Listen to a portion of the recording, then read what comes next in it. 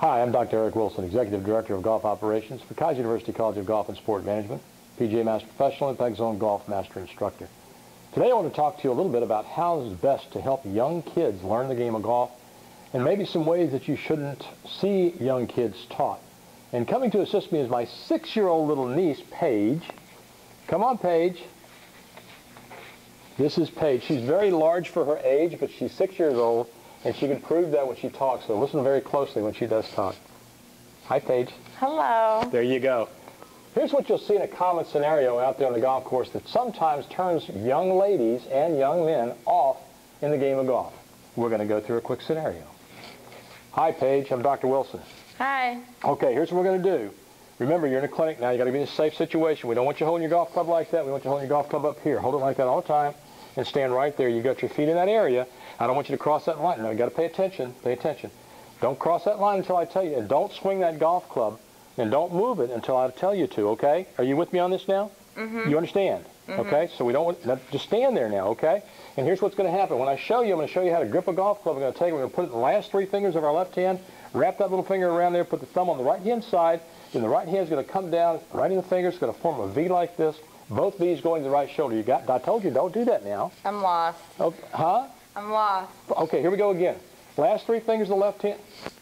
See what I'm saying? This is not the way kids or even people generally like to learn the game of golf. How about a little different scenario we go to? Hi, Paige.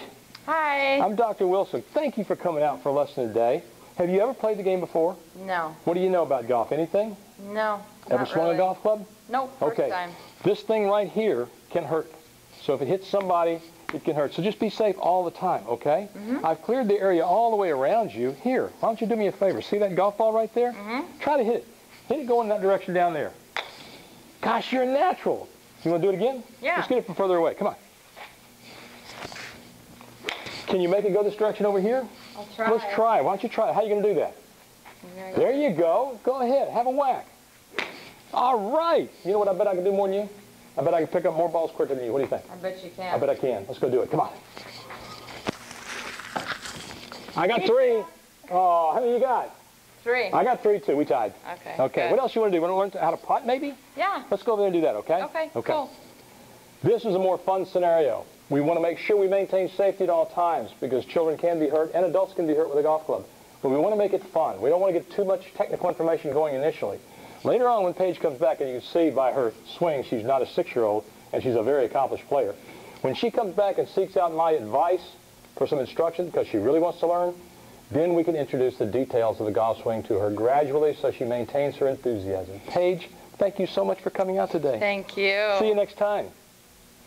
This is Dr. Eric Wilson, Executive Director of Golf Operations, Keiser University College of Golf and Sport Management.